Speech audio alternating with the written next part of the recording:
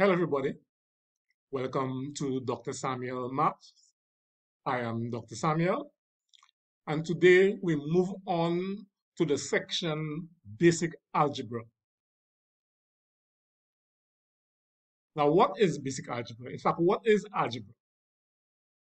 In that topic, we use symbols to represent figures or numbers or certain values. The most common symbol used is X, but you can use any symbol to represent a value. Why is this important? We're going to see.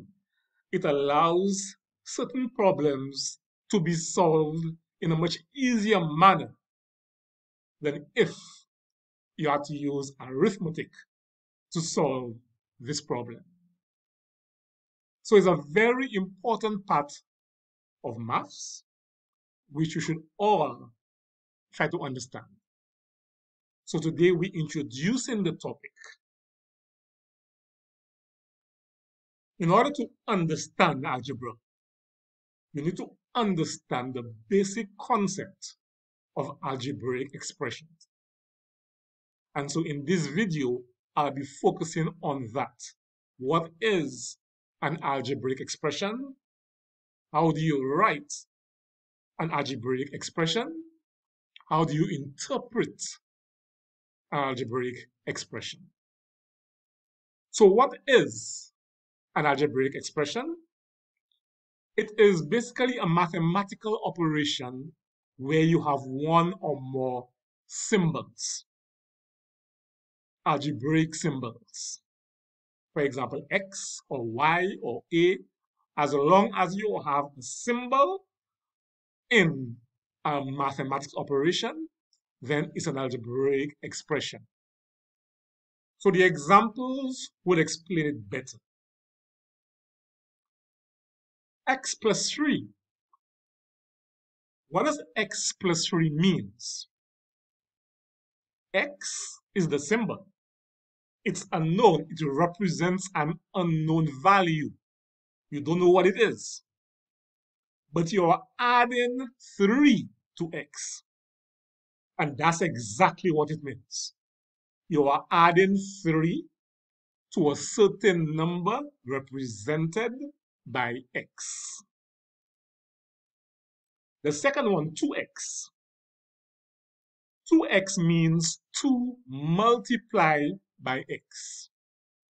We normally don't show the multiplication symbol because it looks too much like X.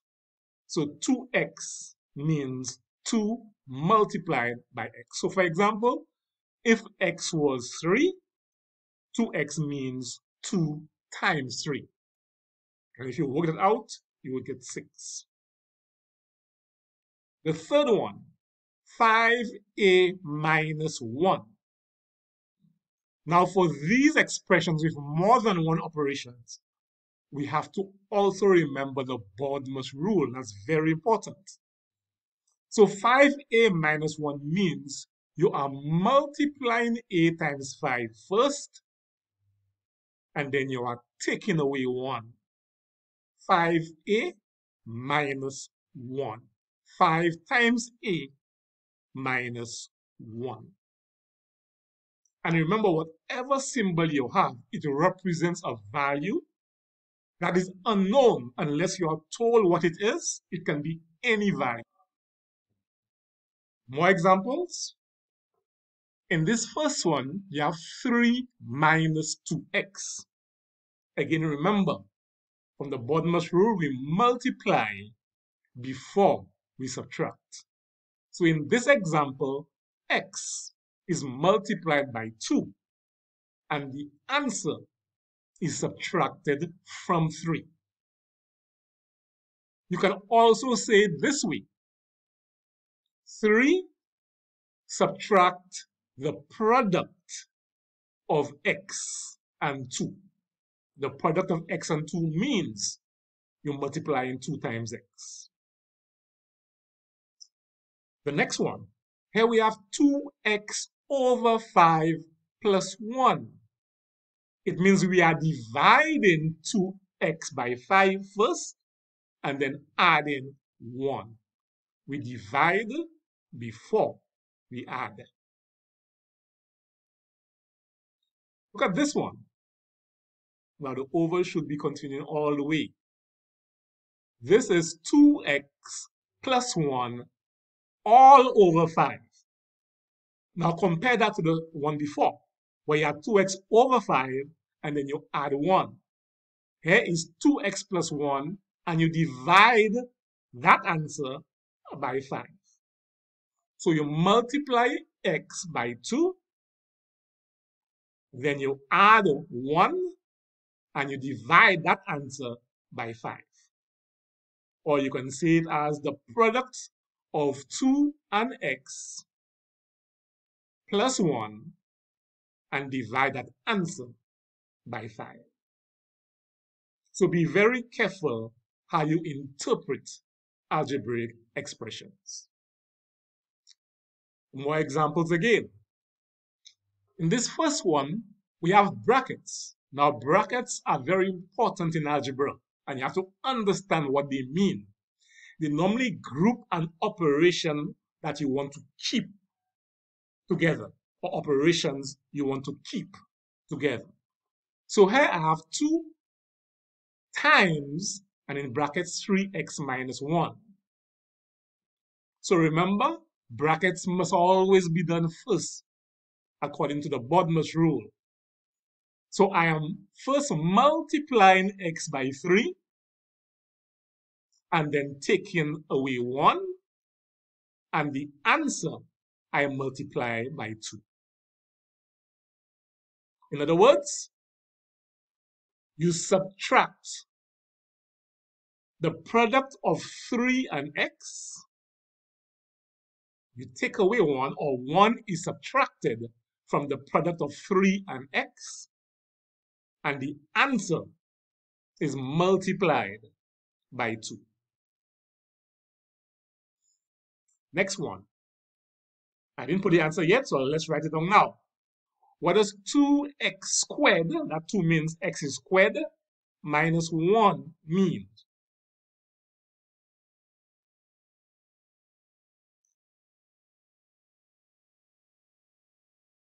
It means that you would first square x,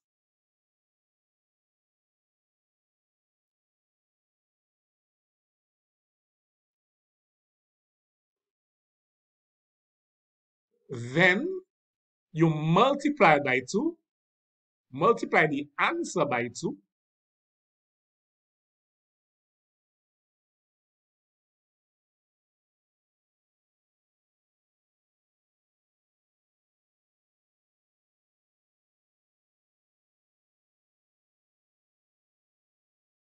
then subtract 1.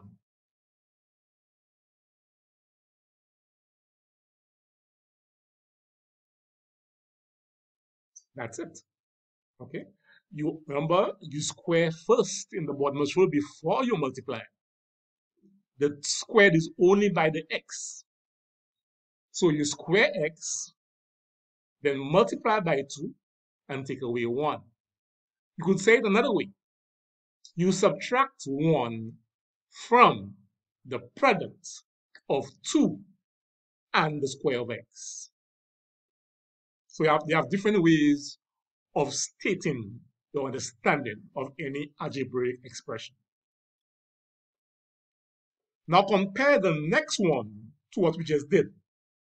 Here I have a bracket, and you know you must work out the bracket first. So in the bracket, I am first squaring x. So I have the square of x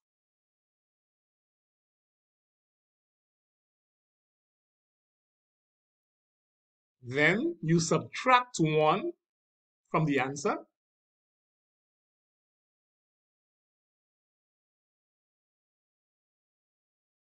and then multiply the answer by 2.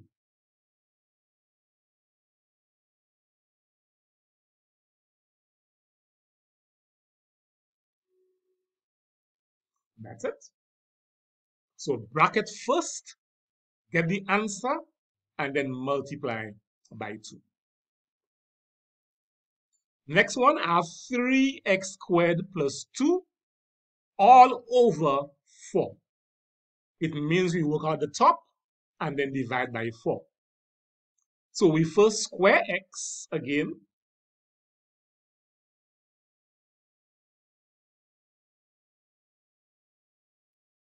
Then multiply by 3.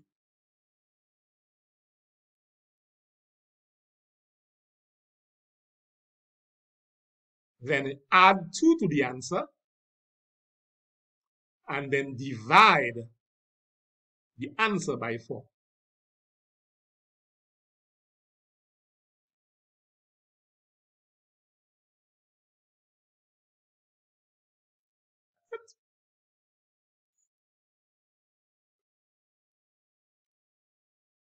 In the next 3 examples, let's see if we can write expressions given the descriptions here.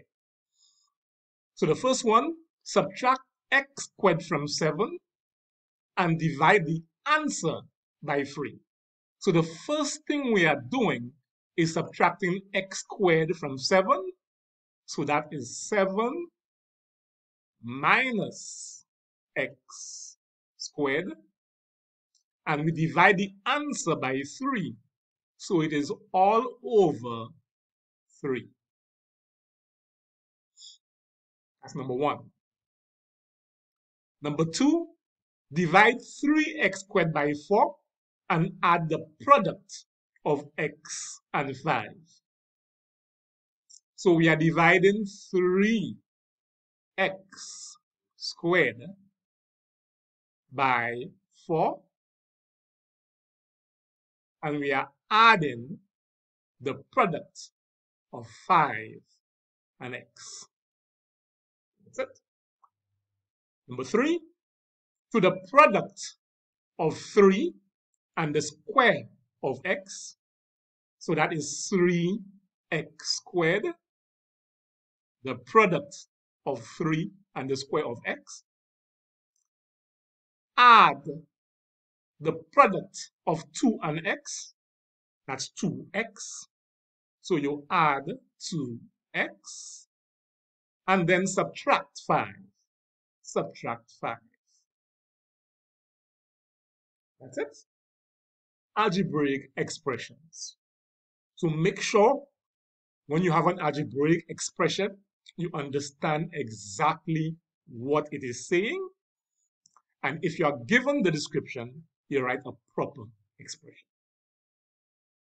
We'll move on next time to the next part of algebra, which is substituting values for unknowns. If you like this video, please subscribe to my channel by hitting the button below. You can also like the video and share it. See you next time.